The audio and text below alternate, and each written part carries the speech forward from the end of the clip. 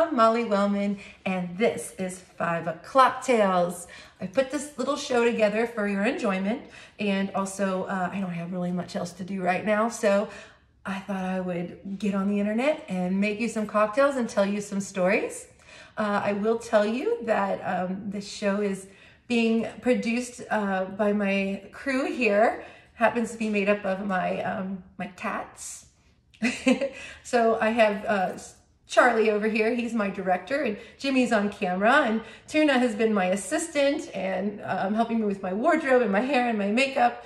They're not really that great at their jobs, so bear with us. These are trying times, and like I said, we can take what we can get. If you'd like to help sponsor my show, please do so by giving to my Venmo, which I have listed below, or to our GoFundMe page. That will help myself and my employees get through this time of unemployment. And thank you so much. So let's get to it.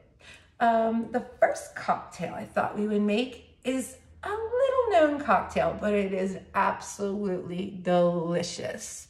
And it is strong. And I think we all kind of need a strong drink to start off with, don't you?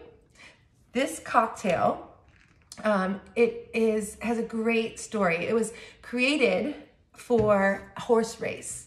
Now, if you come to Japp's, you know that I've made quite a couple cocktails in the past that have been inspired or drank and having to do with betting on the ponies and whatnot, the Preakness and the Saratoga and, the mint julep, of course. This drink is called the Suburban, and it is named for the Suburban handicap race that is run in New York every year and has been since 1884. This drink was made this drink was put together to celebrate a gentleman named James R. Keene. Now, James R. Keene was a millionaire. He was a New York stockbroker millionaire. In the 1800s, he became rich, investing in all of these crazy mining companies in California and Nevada during the 1800s, and did pretty well. But his main passion was horse racing.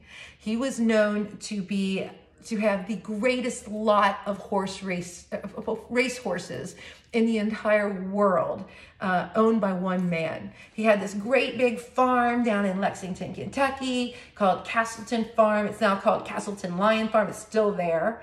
It was like the greatest place where the greatest thoroughbreds of all time came out of this farm. So, of course, he had a drink. And we're gonna make it. So, let's get to it. Are you thirsty? Let's do this. Okay. First thing you're gonna need is a mixing vessel. So if you have a mixing glass, great. If you don't, a pint glass will work, or any kind of glass, a mason jar, that'll work. You gotta take what you can get, all right? You're gonna need some rye whiskey, and you wanna add 1.5 ounces of this. Now, if you're having one of those days and you're really bored and you just don't care, add 2 ounces. It'll be fine. Okay, you're gonna also need some port wine. Now, you'll just need 1/2 ounce of port, okay? This is going to soften it up. It's really, really lovely.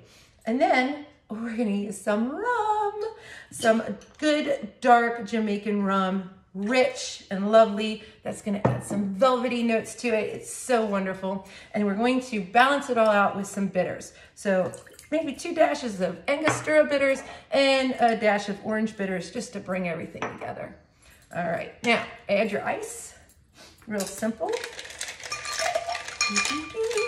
And we're gonna stir it up and chill it. Making cocktails at home. All right, once that's all nice and chilled, get your strainer. If you don't have a strainer, just use like a spoon, spatula, or one of the slotted spoons will work too.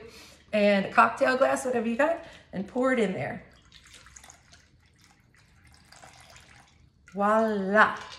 You have the perfect drink to drink at home while you're stuck inside doing nothing. You will enjoy every bit of it with this drink. You'll be thinking of the ponies and less about the coronavirus. So, cheers to you. Again, if you'd like to sponsor this little show, please do so with my Venmo, Molly Wellman, or with our GoFundMe page. If not, I will see you tomorrow. Oh, there's my assistant. All right, see you later. Thank you.